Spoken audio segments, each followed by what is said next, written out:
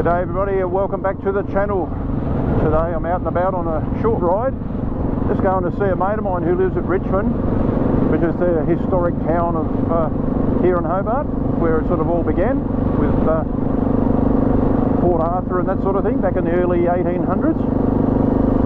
He now lives there, and on my way I thought I'd talk about a little bit of a topic which I want to share with you. Something I wasn't going to do a video about, something that's a bit personal, and I sort of thought about long and hard and thought, well, if I can save a life, then this video was worth doing. A lot of my close friends know, but recently I've been diagnosed with prostate cancer. However, it's been caught at the early stages, and it's apparently within the prostate only. So PET scans and MRIs and ultrasounds and all that blood tests and all that shit have sort of shown that, which is good. However, I've got about 3 days in hospital and 3 or 4 hour surgery to have that removed, have the prostate removed, and then 4 to 6 weeks recovery. So I won't be on the motorbike, I won't be making videos for quite some time, so I've got to get my core muscle strength back in order. So it is going to slow me down a bit. Anyway, when I pull up and have a moment, possibly when I get back home, I'll go through it a bit more in detail to share with all you other guys. Just coming into Richmond, and Margaret, I'll show you around a bit before I actually go and catch up with a mate of mine. Here we go, Richmond, 1824. It was one of the first settlements in Tasmania, in Hobart, or Van Diemen's Land back in the day, when sort of a spin-off from Port Arthur, where the prisoners were sent from England, the convicts back in the day. Anyway, it's a great little town. It's about half an hour roughly from Hobart, so it's not far. You can spend all day out here walking around. You've got cafes, you've got bakery, you've got antique shops. You've got a big maze over here, which is really cool for the kids, if the kids are dragging along with you. That's got a nice restaurant as well in here. It's a maze, there it is there. We often catch up for bike rides, start out, have a coffee there and head off for the day. But yeah, just as we come into the township now, I'll take you down through the town and down where the Richmond Bridge is, the iconic Richmond Bridge, which I believe is still the oldest working bridge in Australia, still being used. It was obviously built out of stone, overbuilt to buggery, which it would have been built by the convicts back in the day. Just down here on the right is the bakery. You've got a lolly shop there if you're into your lollies. It's everything. Yeah, it's just a really good touristy cafe, sort of come and have some lunch sort of place. You can see all the tourists here in their camper vans, tourists. And some really nice old places. You know, they've been fully restored. You know, they've got the steep roofs on them. You know, it's very similar to the English style of building.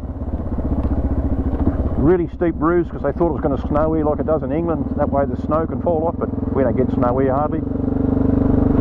And this is the iconic Richmond Bridge, as you can see, still being used. What a great little place. If I stand up, you can see, just come in here a bit closer for a minute. There you can see the old bridge. Also built 1823.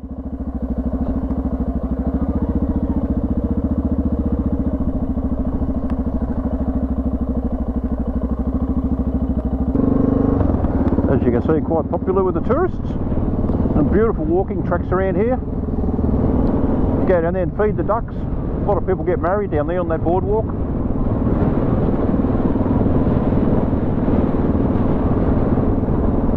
Anyway, I'm going to duck in and see my old mate and have a coffee. I'll see you a bit further on.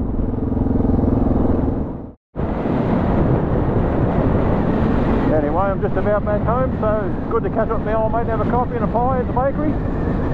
And yeah, when I get back home I'll sit down and I'll go through it a bit more in detail for those that may be interested in knowing a bit more about prostate cancer. Okay, just got back home. I just thought I'd sit down and just go through in a little bit more detail about the journey that's sort of in front of me in the next few days. It all started going back a couple of months ago when my PSA levels started to increase, and my GP was all over it and decided to send me off to a specialist straight away, who decided that to do a scan, to do a MRI, and the MRI came back showing that there was a tumour there about 11 millimetres, or about a centimetre roughly, inside my prostate, and then decided that he wanted to do a biopsy to see what sort of cancer it was and how aggressive it may or may not be. So yeah, and a couple of weeks later, day surgery, bit of a biopsy, back home, no worries at all. Gets the results back. Luckily it's a what they classify as a T2 type cancer, which is basically contained in the prostate itself, so it hadn't spread at that stage. And just to make sure, he decided we'll go and get a PET scan done as well, which is where they put you back through the tunnel again, they run the dye through you, you light up like a Christmas tree. If there's any other cancer anywhere else present in your body, it shows up the markers.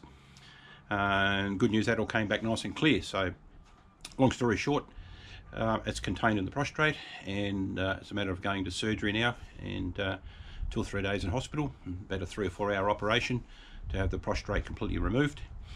And then I start the recovery process after that, which will be 4 to 6 weeks. Probably be able to drive within a couple of weeks. Won't be riding any motorbikes for probably about 8 weeks, because obviously the operation, you've got to go in through your core, your stomach muscles and all, and through those get disturbed, so it's a fairly intensive sort of operation. But the good news is you're going to be here, and that's something I encourage you guys to go and get checked out, and doesn't matter what age. You know, I've got a mate that's 35 and has just been through it. I've also got another friend who's 63 and he's been through it, or just gone through it, and I'm about to turn 60, so you're in that, generally in that age group where you're more vulnerable, but it can also happen at an earlier stage. And for those guys that, oh yeah, I'm too mancho, I'm not going to go to the doctors and have the old finger up the date, well, that's fine, don't do that.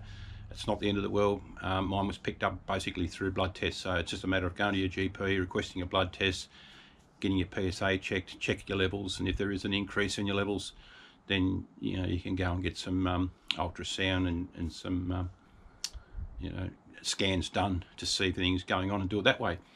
Anyway, I won't go into much more detail than that. What I'll do is I'll put a link below in the description, so if you want to research it more, you can. But I'd highly recommend that you just keep an eye on it, especially as you get towards the age group, started pushing, you know, 50s and 60s. Probably want to keep a bit of a closer eye on it. It's more prevalent around that sort of age group. And it's just a matter of, I've been going to the doctors for every 6 months and having blood tests done, and just your normal tune-up that you get done, cholesterol and all that sort of shit. So get it done all at the same time. And if your PSA levels start to sneak up, then there's a good chance there's something going on and you can jump into an early stage. So anyway, that's me riding for a few months. I'm going to pack everything up, put it away. I'm off to surgery in 2 days time, so I might do another video later on after I recover and get home as to how it's all going, keep you updated.